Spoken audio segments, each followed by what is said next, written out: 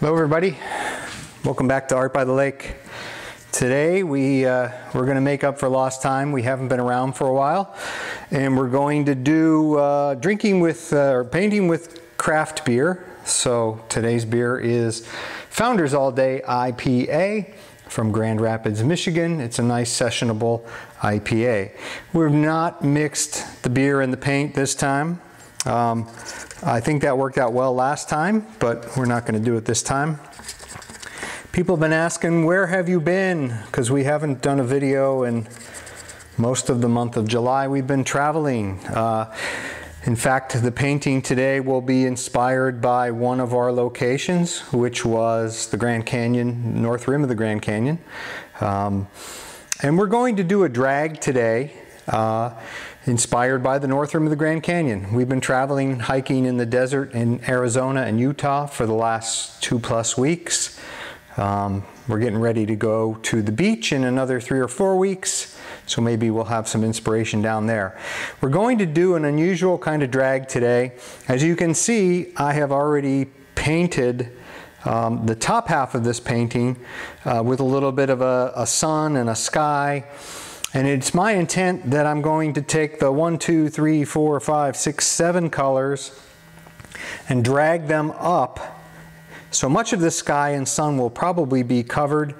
We're not literally trying to paint the Grand Canyon, but we're using some of the colors that are inspired by the Grand Canyon.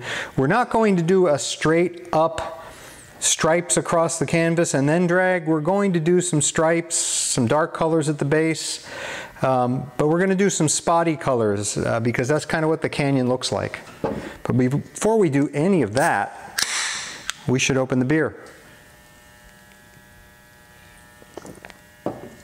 If you've never had Founders All Day IPA, you're missing out. If you like hoppy beers, this is a good one. And if you like drinking all day, which it's Saturday night happy hour here at the lake, but if you like drinking all day or long extended periods of time, this one is 4.7% alcohol and 42 IBU. That's an international bittering units, and it's a measurement of how hoppy or how bitter the beer is. So I'm going to start with black at the bottom, work my way up. I've got some gold, I've got some tannish yellow, I've got some reddish brown, I've got some sort of chocolate brown, I've got a purplish brown, I've got a deep brown that almost looks black, and then I've got black. If you've ever been to the Grand Canyon, you'll know that a lot of these colors are prominent in the Grand Canyon. So today we're going to start with black, we're going to work our way around, we're going to see how it goes. Instead of leveling the painting, I have the painting tipped a little bit toward this side. That way we can retain some of the sky up here. I'm also going to try to pull the drag off. And I may use the straw to blow some of it around, and we'll just see how that all goes. If you like any of these, check us out. We are mostly on eBay at Art by the Lake. But please follow us on YouTube. If you're watching us now, you're on our YouTube channel. Please follow us on YouTube and tell your friends. If you like what you see or you have any suggestions or naming suggestions, please let me know. But we are mostly on eBay because there just isn't enough traffic on Etsy. We get thousands and thousands of views and lots of sales on eBay and hundreds of views and only a few sales on Etsy. So we are mostly at Art by the Lake on eBay. You can also find me at artbythelake@gmail.com if you want to email me. So I've talked enough, right?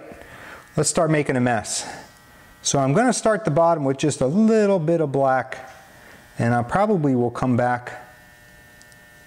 And the black in this one sort of represents the shadows at the base of the canyon. If you've ever been to the north rim of the Grand Canyon or the south rim of the Grand Canyon, you know that at different times of day it changes colors and it's deep and dark down in the bottom. I have put my usual recipe here, 2 parts Floetrol, 1 part distilled water, 1 part paint. I've mixed all my own colors, so usually my hands are a mess doing that. I've washed my hands, but this is something you can certainly do. And you'll see I'm going to reserve some of these colors. and use them spotty, use them different ways later. We like this color a lot, so I made a lot of it, and this is sort of one that you probably will see be pretty prominent in this painting.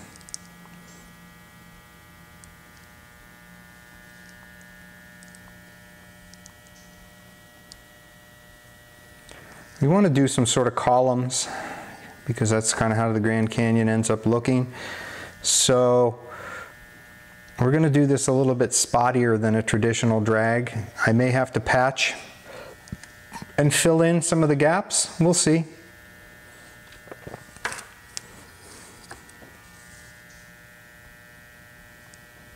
And no worries if you're saying like, oh my God, there's too much white space. No worries. You wait and see how much color drags up into that blue. I almost don't want to touch the blue because I know that it will pull these colors up.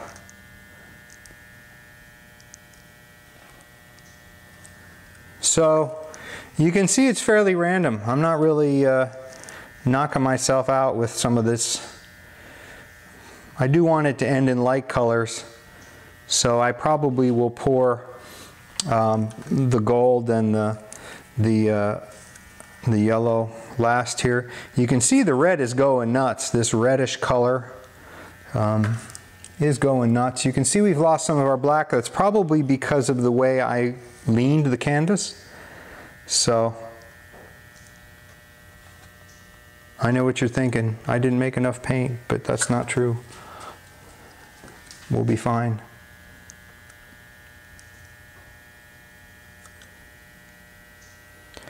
I will add, probably at the last minute, some black to the bottom just to give us some base colors and some of these dark colors I'd like to appear in here, but I'm not really sure how they're going to behave.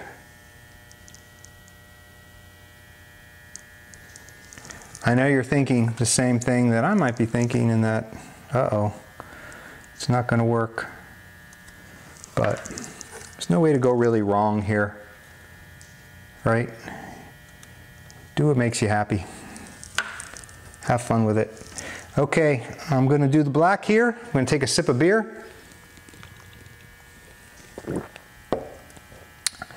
And then I'm going to do the drag. So, fasten your seatbelts. You may have noticed we're not doing a time lapse in this one.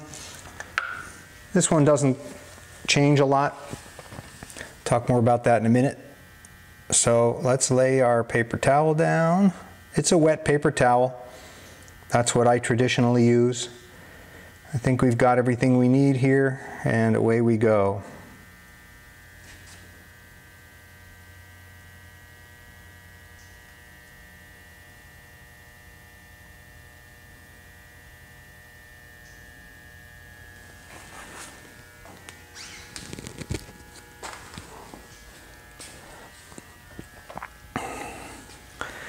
So not bad, pretty close to what we wanted.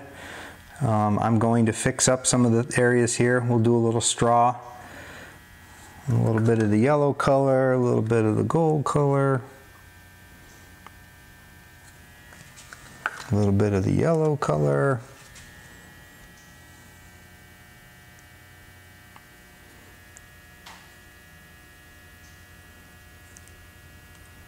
So the Grand Canyon has all sorts of neat peaks and valleys. So I'm going to recreate some of those peaks and valleys a little bit here just by dumping some extra paint.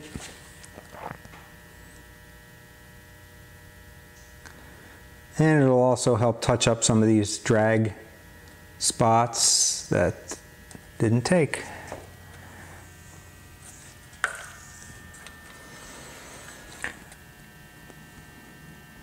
So what do you think? Does it say Grand Canyon to you or no? I'm going to create some higher spots here. We're going to get the straw out and blow it around. Put some darker color up in here. Grand Canyon has some really neat shadows and dark areas, and lots of great colors. And so there's touch up to do here. Like I said, I'm not doing a time lapse.